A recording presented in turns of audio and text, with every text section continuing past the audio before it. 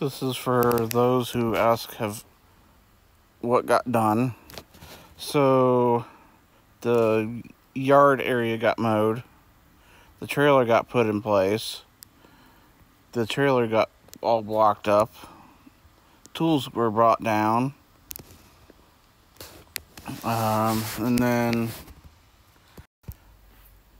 I'm sitting on a bench that was brought down, and also a bucket was brought down for any nails I find. And then I took out some bricks there. I took out some scrap metal that was there. Still need to do the rest of it. Then I took out all that wood on that side. I threw some wood and some bricks over there.